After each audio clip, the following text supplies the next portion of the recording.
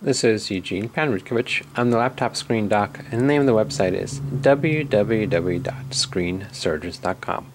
Today we have a HP Stream 14-AX laptop computer, and we're going to show you how to replace a screen on the HP Stream 14-AX. Alright, before we start, there's a couple of versions of the HP Stream 14. This is the 14-AX version, and the way to figure that out is on the palm rest. There's a label and it says 14-AX 010WM. The other way to figure that out is on the back there's some writing, and in the lower right hand corner there is 14-AX. For the older versions of the 14-AX, there may be an older type of screen that has 30 pins instead of 40 pins.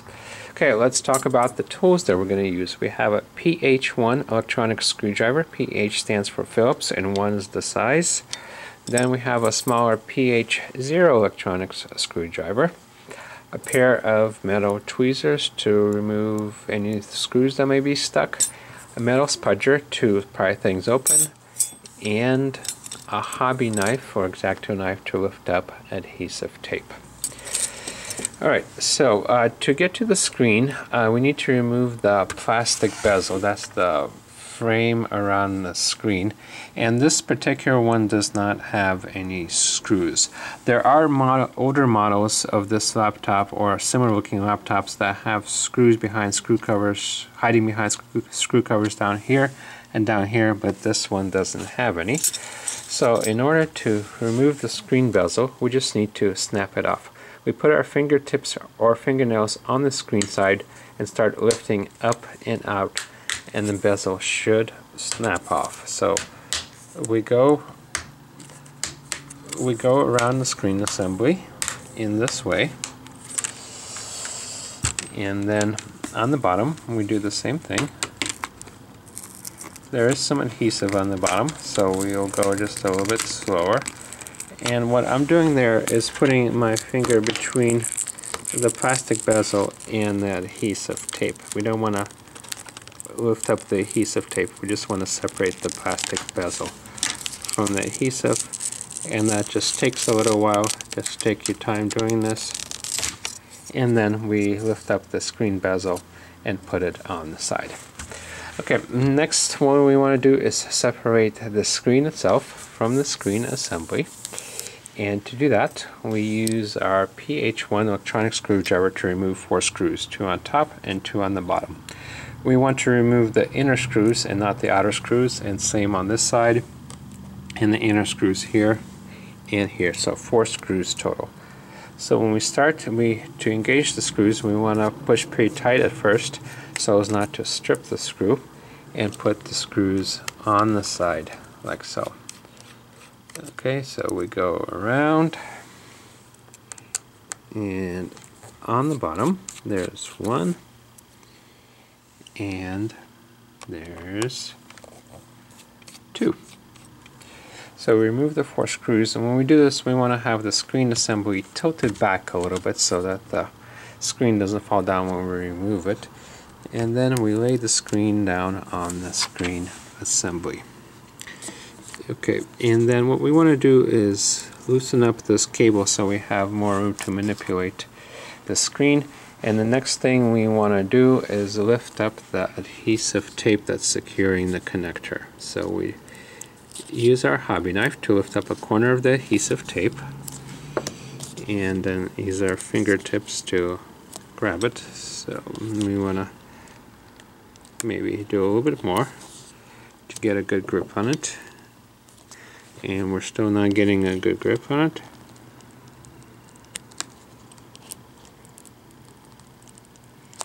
Okay, and then we lift up the adhesive tape slowly and pull it back. And then when we do that, we grab the connector and pull the connector back like so. Okay, I'm going to show you how to reconnect the connector. So when you reconnect it, slide it back in and then you feel not here 2 clicks. Let's get a close-up of the connection. There should not be a gap in the seam between the 2 sides of the connection. The 2 sides of the connection should be flush with each other. So we remove the connector again and take a look at this screen. It's a 14-inch EDP standard HD resolution screen with a glossy finish. So most of the cases you will get a screen with a glossy finish, but sometimes there is a matte finish, so you got to specify specifically which one you want. The part number for this particular screen is N140BGA-EB3. Most likely you will get a screen that has a different part number, but it should look exactly the same, and it should have a 30-pin connector. There's an older version of the screen that has a larger 40-pin connector, so this is the EDP screen, which means it has a smaller 30-pin connector. The other thing I noticed is that on the palm rest there's a mistake. They said it's a 14.6-inch diagonal HD display. Actually, it's a 14.0-inch diagonal HD display. I don't know if it's a typo or what, but this is a 14.0 screen. Okay, you can get this screen from us from Screen Surgeons, and what we offer is free shipping in the United States, 2-year warranty on the part, and free email technical support. If you live outside of the United States, we can ship to your country, and when you do that, just go through our regular checkout procedure and select your country. To buy the screen from us, go to www.screensurgeons.com, and there will be a form for you to fill out on the front. You just specify the laptop model, and that will guide you to buy the right screen online. So once you do get the screen in, make sure it looks like the old screen. Reconnect the connector over here like I showed you, and reroute the cable back down here, and put the screen back in the screen assembly. Put the 2 screws in at the top, 2 at the bottom, and then snap the screen bezel back on. Okay, that's it. Once again, my name is Eugene Panrutkovich. I'm the laptop screen doc, and the name of the website is www.screensurgeons.com. Thank you very much, and good luck.